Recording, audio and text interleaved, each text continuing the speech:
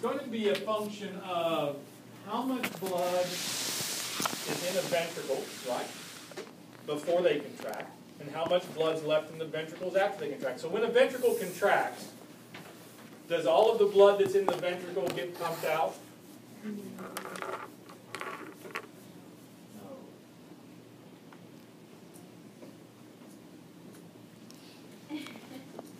Nobody wants to tell me? No. Some could go back.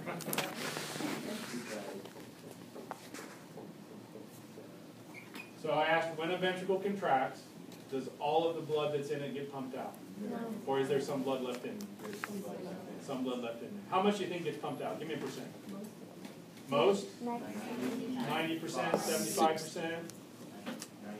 90%? 87%? What if I told you about half? Would I be a liar? Not very efficient.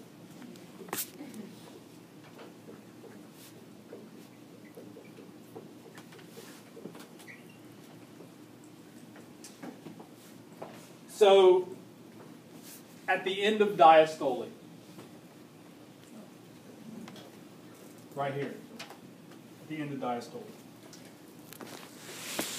just before the ventricles contract, that's when they're going to have the most blood in them, right? So right before they contract, that's when they're going to be at their fullest. So right before systole is actually right at the end of diastole, right? So we're going to call that volume that's in there the end diastolic volume. So this is the volume of blood in a ventricle right before they contract. This number, what do you think that number is? How much can they hold maximally? I'll tell you. 135 milliliters. Okay. Then they beat, and there's some blood left in them, right?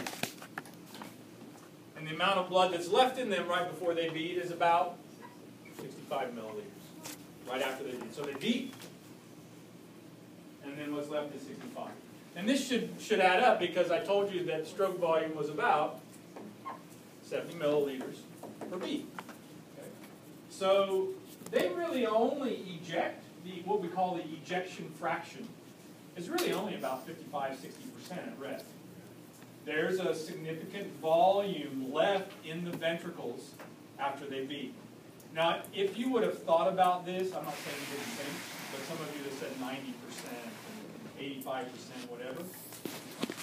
This is at rest, right? If they ejected 90% of the volume at rest, what's left when you need more? There isn't any, right? So it makes sense, right, if you think of it this way, that at rest we should have a good reserve, right? And we should always have the ability to increase cardiac output to have more blood we can pump out if I need it. So you'll see that actually a lot. So to give you an idea again with this, deoxygenated blood. At rest, is it really deoxygenated? No, in fact, it's still 75% oxygenated at rest. So we only drop off 25% of it. So we need to keep these reserves. Yeah. So after this, there